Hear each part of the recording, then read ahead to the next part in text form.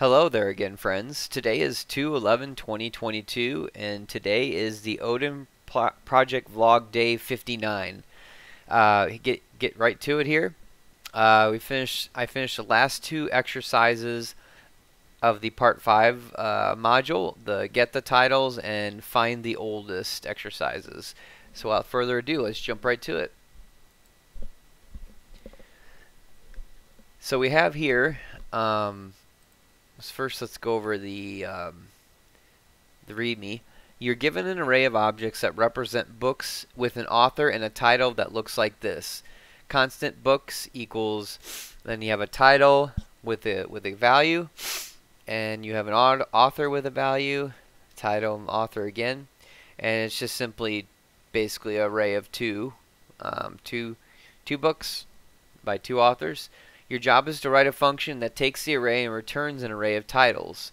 For example, again, this is not code, but for example, it's going to take in the value of books, and it's wanting the return statement to say book and book 2.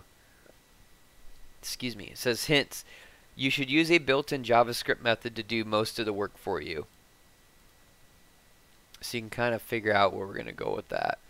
So for this one, we're going to use map function.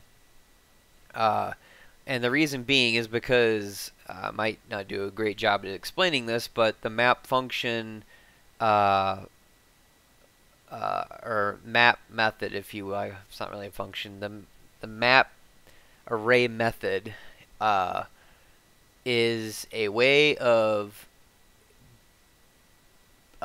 querying or putting into an array and getting that same back. So basically, it's kind of kind of like filter, but you're not adding or taking away. The map will return to you what you put into it. So if you put in 2, like we do in this example, it will bring back 2.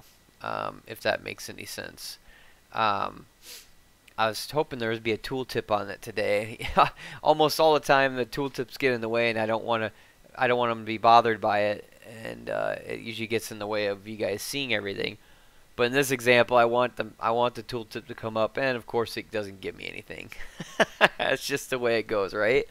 So to run through this code real quick, we have a constant variable called getBooks, and we have a parameter of books, an input parameter. And then getBooks equals books.map. So we're going to run that map. That map, I keep wanting to say function. It's really a method, array method. And inside of that, we're going to have a parameter called book that's going to run a function and loop over. Remember, it's a loop. Map is still a loop, and it's going to loop over book.title. So basically what this is going to do is it's going to apply the value of book.title of each iteration of each array and each object, and it's going to get the title, and it's going to apply it to getBooks, and then we're going to return getBooks, and this is what you get. So this is the other one. So we're going to go out like this. And we're going to go to, I think it's 11. Yep. Okay. npm test. Let's see. We should be doing find.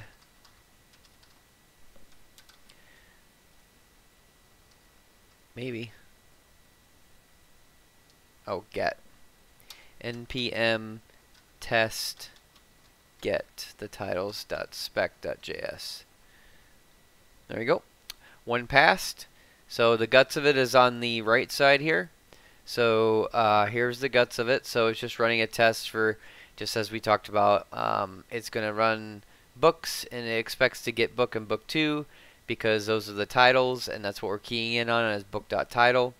So book will be your object, and then title is the did I have that right? Object, and then title is the key. There we go. I think I said that right. leave me a comment if I said that wrong. I'm not super comfortable yet with objects and arrays and the different array methods, and I've identified that, but I've got to keep moving on. Because I've already read over the material twice, so there's no real reason for me to keep beating the dead horse. I think I'm just gonna have to practice and get better with it. Just being honest with you guys, I just don't feel super confident in myself with this stuff.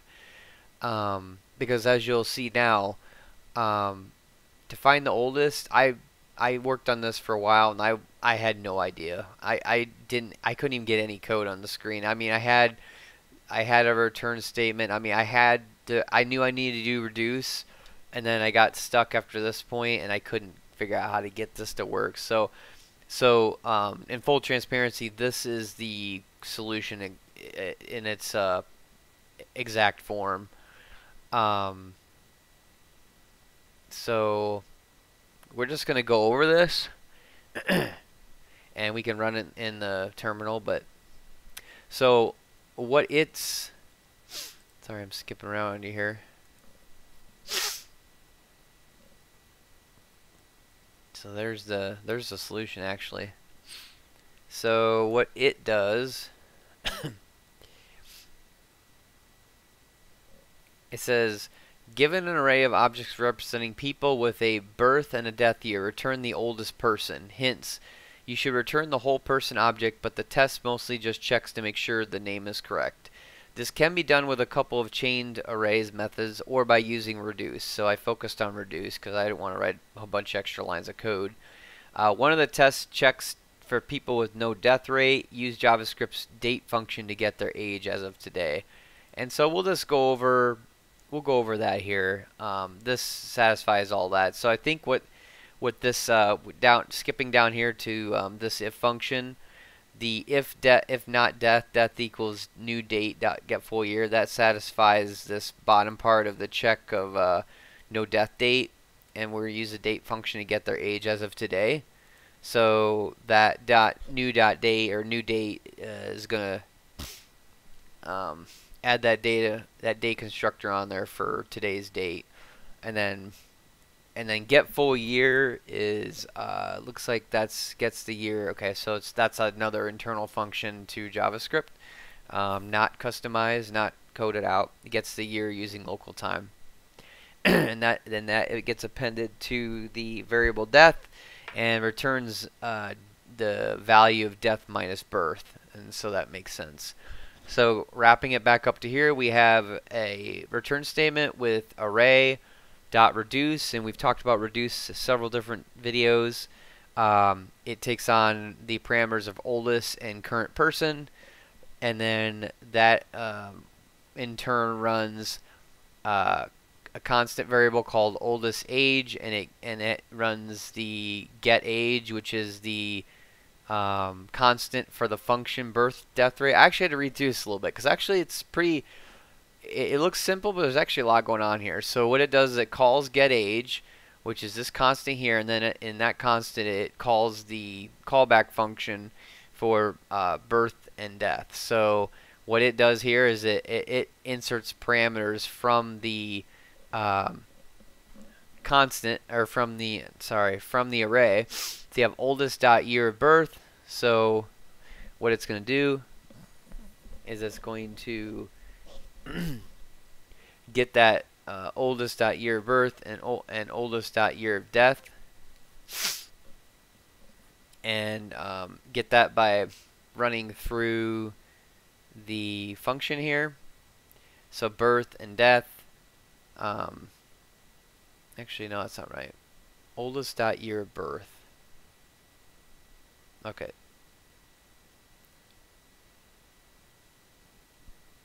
Okay. So current person is an oldest. Okay, so year of death. I had this figured out, and then I walked away, and now I was coming here to do this video. Now I'm got myself all confused. Year of birth.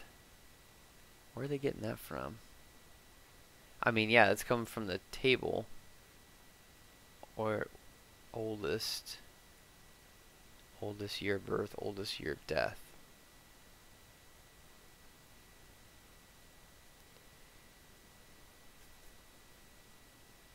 Okay, so I am not exactly sure. I thought I knew what it was. Get age, current person dot year of birth. Current person.